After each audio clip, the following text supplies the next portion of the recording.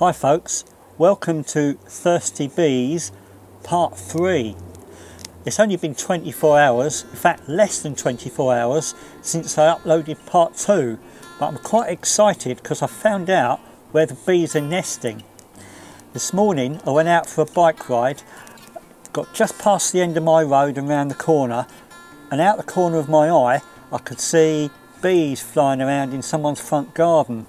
So I stuck my head over the fence and had a look down, and there at the bottom of a London plane tree was the bee's nest. So I've been back this afternoon and I've knocked on the chap's door, and it's someone I've only spoken to a few times in the street, and I spoke to him and I asked him nicely if he'd let me film the bee's nest, and he kindly said that I could.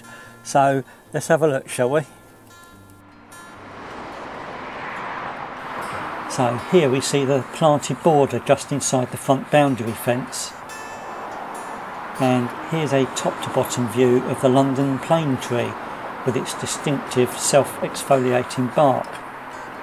They've got a foxglove there on the left, some lavender in bud to the right, and some nice little flag irises just next to the tree. The bee nest is at the base of the tree on the right. The gentleman who lives here said he's previously tried blocking up the hole, presumably in winter when it was quiet, but to no avail.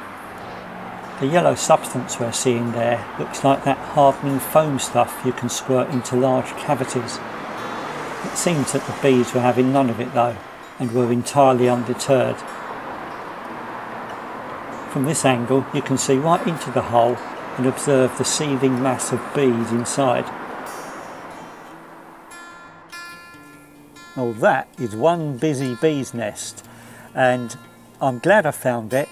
I knew it wasn't in our garden because the bees, when they've been drinking from the water bath in our garden and from the soil of the lettuce tray, when they took off they were heading west, and there's a major road about 60 metres west of us, and I thought surely they can't be crossing that road, and they weren't.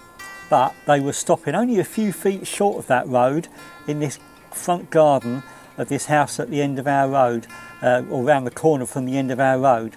So yeah, glad I found it. Hope you enjoyed it. Join me again soon on Naturally Curious UK. If you've enjoyed this video, then hit the like button, and if you're not subscribed then please do so and press the bell icon so that you get notified when I upload new content. Meanwhile, stay safe, keep well, and keep enjoying the wonders of nature where you are.